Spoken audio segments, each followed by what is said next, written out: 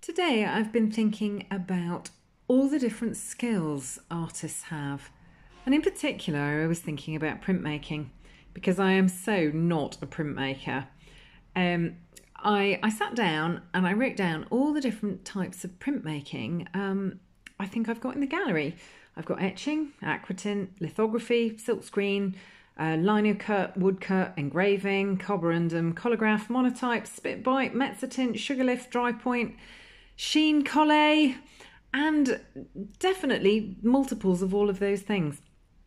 And if you've ever watched a printmaking video, I can't actually get my head round how much effort goes into the processes involved, because it's very physical, it's very labour intensive, and yet printmaking, I think, is often really undervalued because people go, oh, it's just a print. And I'm like, well, kind of printing is the process. I don't see why that is so value laden.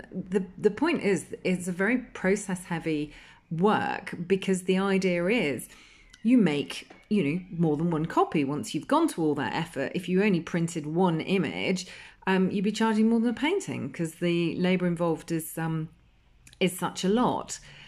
But when I talk to printmakers, the reason they do it is because they enjoy the process. They enjoy the fact that there's a system they need to go through.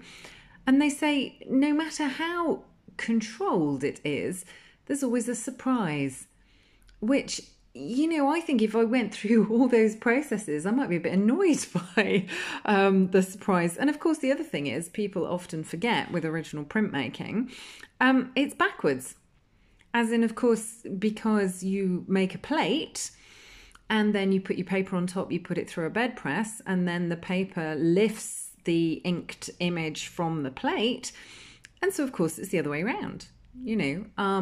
Offset lithography is the way of reproducing things as they are seen, but artistic printmaking is something very different.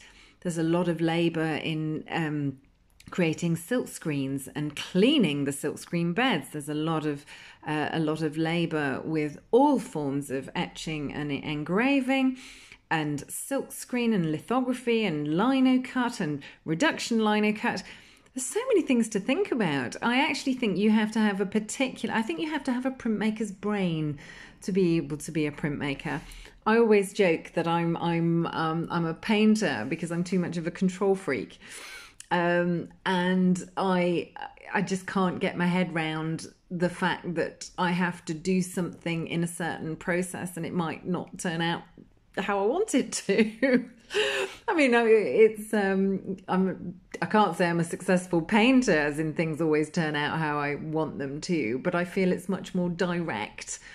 I feel that printmaking is a completely different art. I mean, for me, it feels like a dark art, but it's extraordinary. And I would encourage you to go and look up videos that exist online and on particular artists' web pages, just to see how much effort and skill goes into all these different types of printmaking. It's fantastic. I'm always impressed, and I hope they carry on doing what they do. And the last thing I would end on is, remember, artist printmakers are printmakers because they cannot get that image by using any other method. And so it is an artwork. It's not a copy, it's not a reproduction, it's an artwork in its own right. So come and enjoy.